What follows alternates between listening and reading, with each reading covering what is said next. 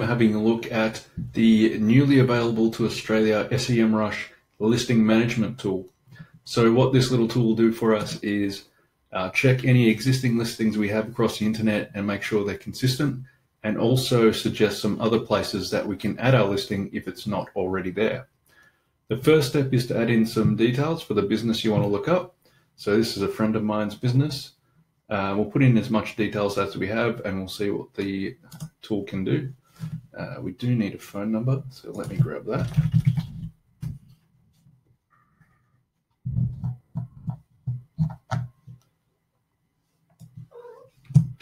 Copy that bad boy, paste him in there, and let's see how we go.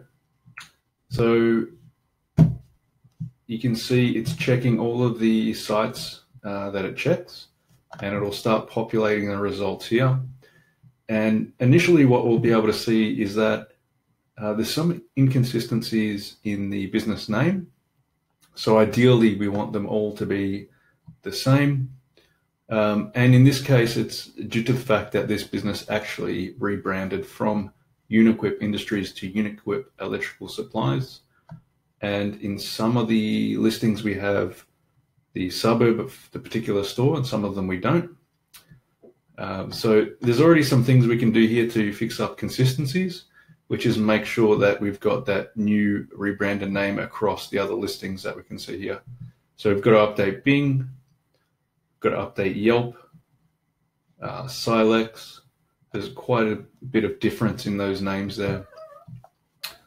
The other things we can do is look for issues. So this one's got issues. Doesn't have all of the data, so it doesn't have the address. And I can see here another one here doesn't have the unit address. So yeah, quite a lot to fix up.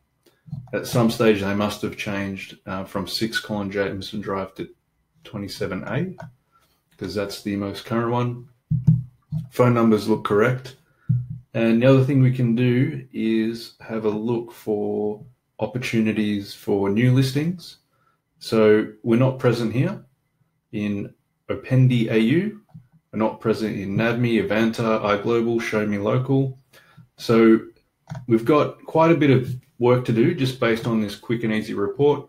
We want to make sure everything's consistent, and then we can work through adding the listing to these sources. So that's about as simple as it is. And what you can do is actually track that over time. Make sure your listings are consistent, because Google loves that, and you'll help with your local rankings and getting you into the map pack, as well as driving potential traffic from these other directories. So you can get that done for $20 a month. But for Australia, there's not that many directories applicable.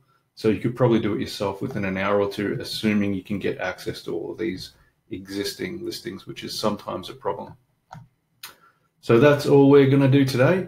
What you can do now is export to CSV, start working through that, or handball it off to an outsourcer or somebody else you work with to start working through there. And there is a really quick win that can make a lot of difference to your performance online. So enjoy, guys.